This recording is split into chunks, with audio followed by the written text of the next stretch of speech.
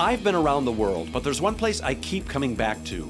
This week on UTR, we're back in the Motor City for a pop-up beer garden that's helping bring back a classic Detroit neighborhood. We'll also see some heavy metal art and find out how to put your groove in a box. And if that's not enough, we take you to a stable that serves gourmet food on a bun and to a radio show that will enlighten you. Get ready to explore the cool people, places, and things that make Michigan a great place to be.